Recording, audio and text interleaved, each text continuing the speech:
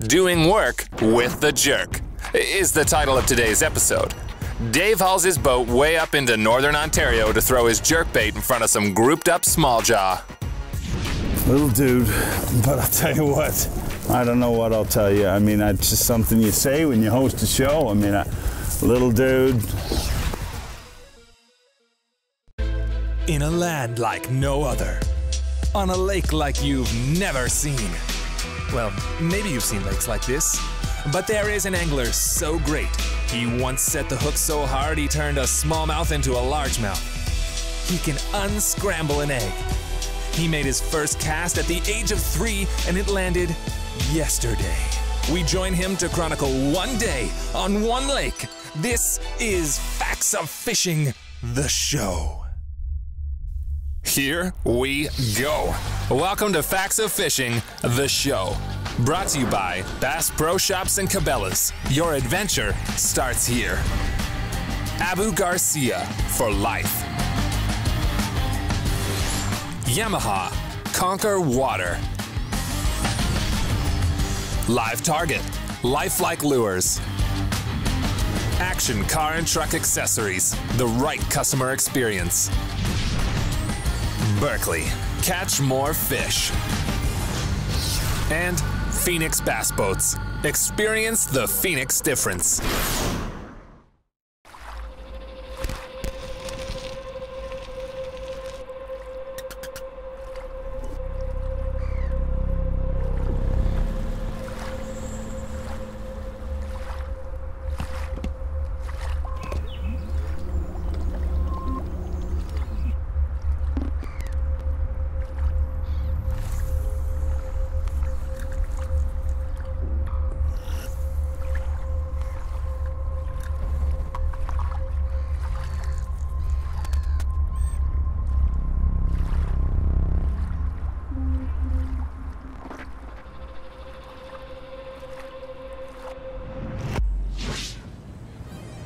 Out here graphing these points that all of these smallmouth are stacked up on, and you know, it totally amazes me over and over again just how incredible side imaging and mega imaging is. I mean, what you can see on your graph, it just blows me away.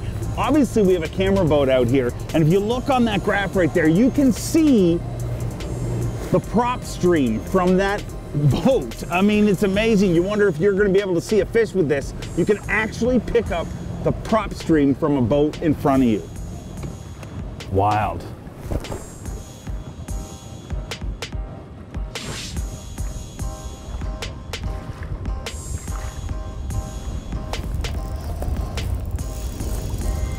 Oh, I knew they were on that point, man. That's not a big one, obviously. I marked them on the point. Come here, Junior. It's time of year, man. These fish, they are changing and changing quick. You can show up one day and hammer them on jerk baits, and we may still end up doing that. Man, just sometimes you gotta slow down. The weather's changing and so are these fish. Look at mega imaging, man. That's the fish swimming down. I just released it, and there it is sitting on the bottom. Wild. I gotta get gloves, dude. Oh my God. 2 gloves. Both the same hand. They're great gloves. Work better with their matching partners, but they're good gloves.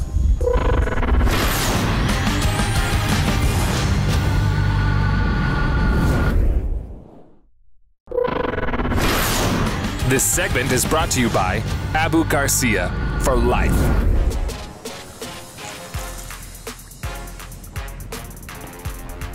Here comes a fish cast.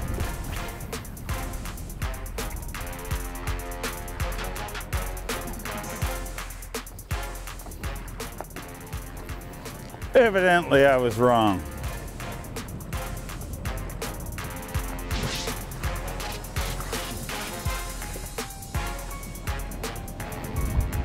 You gotta be so careful. One of the worst things you can do is when you're tying your knot, is to get that knot stuck in the joint of the split ring. You get it stuck in the joint of that split ring and you are asking for troubles. Just similar to like if you're my scissors. If you're my scissors, you are perpetually troubles. Oh, on the floor.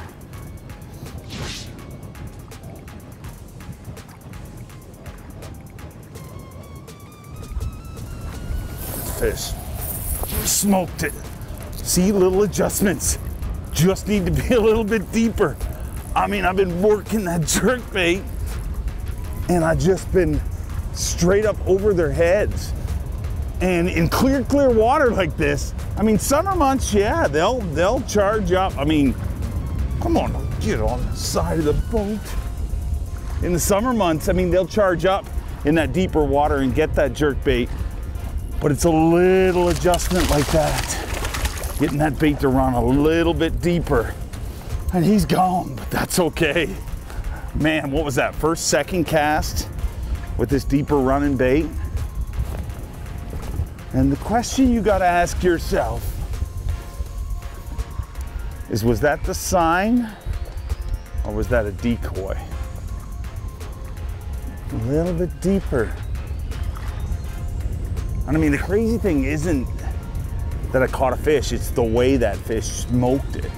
When they hit it, you know, with such insane veracity, you kind of feel like they're not alone. I mean, they're hitting it like that because they're trying to get it before their buddy can get it. There's a bunch of fish below us right now.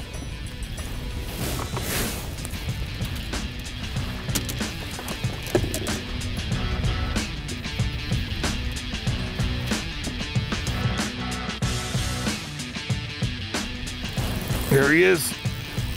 Never ever pass up a fish. I mean, this is, there's a bunch of them down there. That's a pretty good one too. When you mark a fish, it's no different than seeing a fish, you know, blow up in your top. Look what they're spitting out. Perch right there. You see that perch?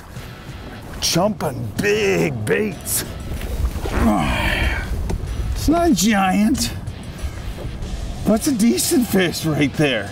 But as I was saying, you see a fish, you mark a fish, always throw to that fish. Get him on hook, because I got a feeling there's more than him right there. So what I'm gonna do is, spot lock is holding me, so I'm good. I'm gonna cast it up there, back to where I marked those fish. I'm gonna turn my live well on.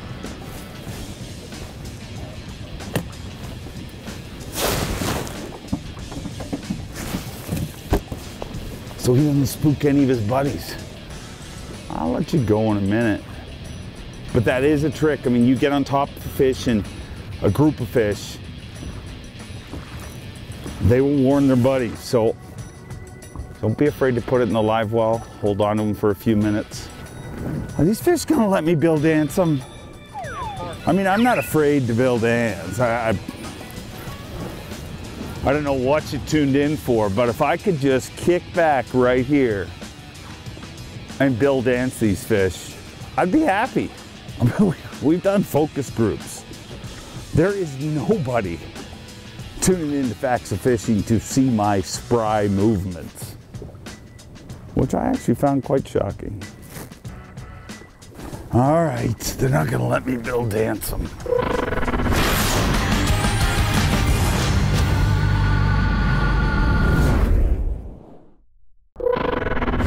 Rods in today's episode were threaded using the RTD rod threading device.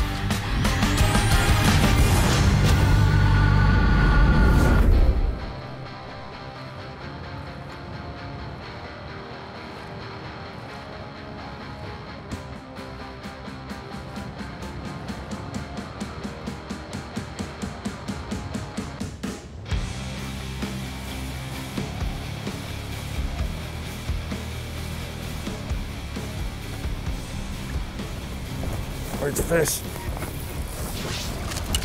Man, I was hardly moving that jerkbait. Oh, gone. You want to talk about polar opposites.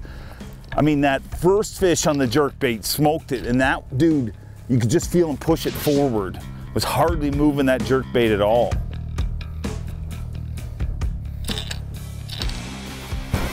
There we go. Ah, easy, dude, easy. Again, just hooked on that last hook. Easy, you ain't that big. I got another hook in him. See how that fish is just hooked on that last hook? I mean, they are just slowly swimming up and nudging that bait, basically. But as long as they keep munching it somehow, I don't care.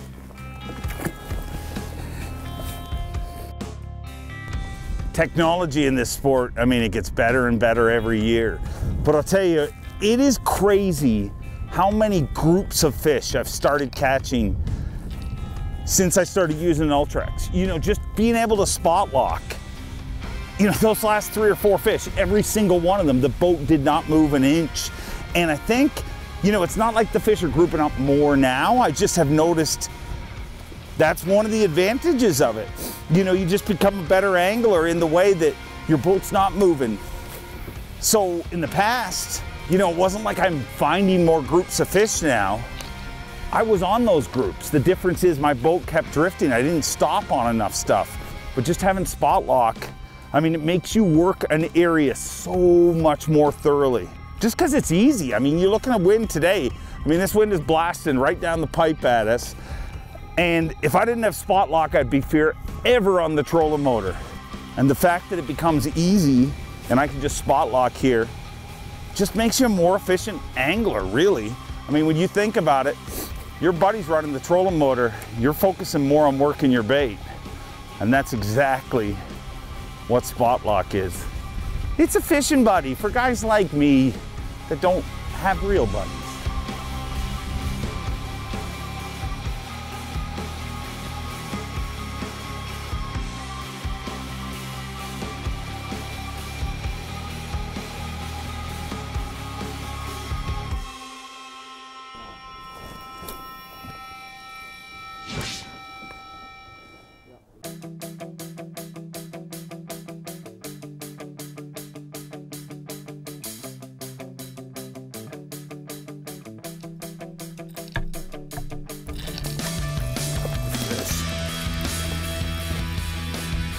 It's either a bigger fish or he's hooked funny. Or as he is pulling. Oh, it's a bigger fish. It's a bigger fish. Whoa, whoa, whoa, whoa. This is a good one. Oh, look at the size of this fish.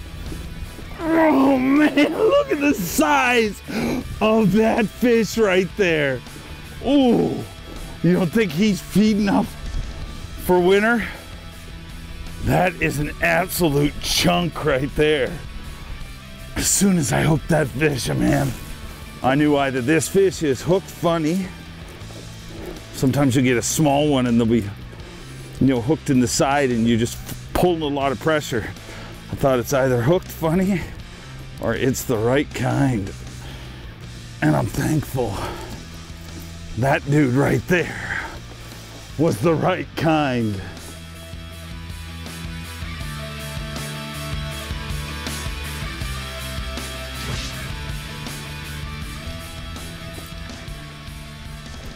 There's fish. Another good one. Easy. Easy. I mean, they are all sat right on that edge. And it makes good sense too, really, when you think about it, you know, easy. Why are they sitting on that edge? I mean, this wind is blasting right down the pipe at them. It is delivering the food. Got lucky with this guy. He got an extra hook in him. Come on up here. There we go. Little dude. Big, small. There is a bunch of these fish packed up right on the edge of this point. And if I gotta go through a few little ones, a few tiny ones to get the big ones, it's a job I'll take. I mean, I gotta do it. I mean, it's like being the mailman. I mean, you think he likes delivering the mail to that house with the yappy dog? No, but damn it, he does it. And if catching small fish is my yappy dog, then I'm willing to do that for you guys.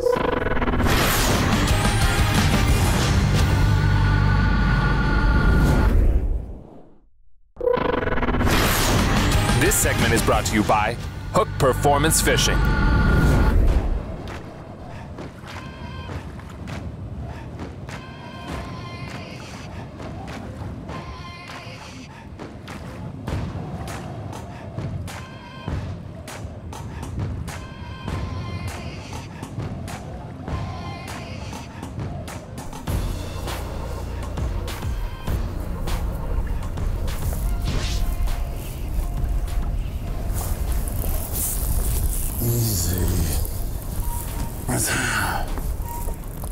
That was a fish bigger than I thought. When I first hooked him, I thought it was a little rat. But he's growing. Ooh, easy. Move back here and grab him. You see how you're playing that fish? I mean, it's important always when you're hooked up with a fish on a treble hook bait, but it's even more important in the fall of the year. I mean, you want that rod to be an elastic band. You want that rod, get out of here, to take the load of that fish. I'm gonna tell you, when you come up north and you're catching these big smallmouth, you need to have a give factor. You need a little bit of a zip there, and plain and simple, the drag on a spinning reel is so much smoother, and that's why I use it. You know, you pair that with a very soft rod, and you let that rod do its job. Don't overwork these fish. You just slowly want to get them back to the boat. There we go, another one. Another one. Man, they're loaded here. Loaded. And the cool thing about, you know, a jerkbait like this is, if you play them right, one of those second hooks can be your insurance hook. Easy. And exactly what I'm talking about just happened. I got the insurance hook, so I'm grabbing him upside down. Little dude, but I'll tell you what. Whew. I don't know what I'll tell you. I mean, it's just something you say when you host a show. I mean, little dude, I'll tell you what, I'll do this all day. I mean, I don't know why we say that crap. I mean, we get to fish for a living. That's probably why. Get out of here. Let's get some more. Another one of those things, see? Get out of here. Let's get some more. It's one of those things you just say. If you host a fishing show, I mean, I probably didn't say those kind of things growing up, but then you host a fishing show, and next thing you know, you say stupid crap like that.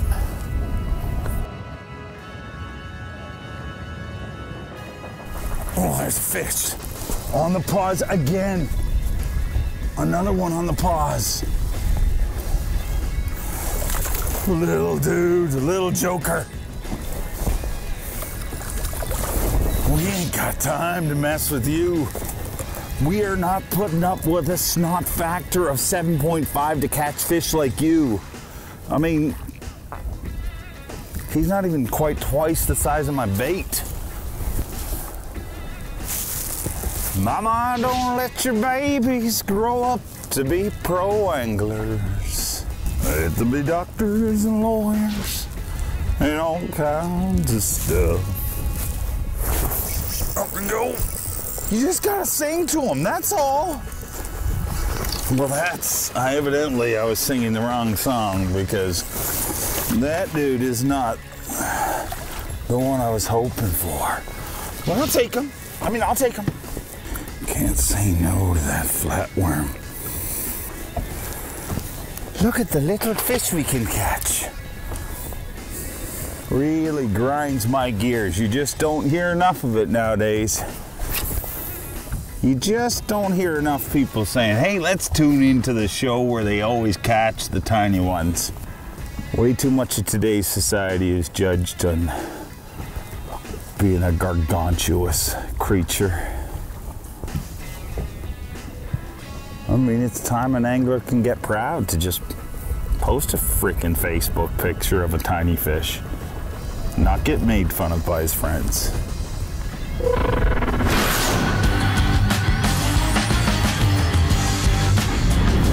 Dave fished for 6 hours, made 292 casts, and caught 16 fish. That's it for the score. Now time for the facts. Dave used a live target rainbow smelt deep diving jerkbait, fished on an Abu Garcia Veritas spinning rod with an Abu Garcia Revo Ike spinning reel, spooled up with 8-pound test Berkley X5 braided line with a 6-pound test Berkley 100% fluorocarbon leader. Dave also used a Berkley Powerbait Max Scent flatworm rigged on a Trokar TK 150 drop shot hook with a Woo tungsten half-ounce drop shot pencil weight. Fished with an Abu Garcia Fantasista Premier spinning rod, paired with an Abu Garcia MG Extreme spinning reel spooled up with 8-pound test Berkley X5 braided line with a 6-pound test Berkley 100% fluorocarbon leader. And that's the facts.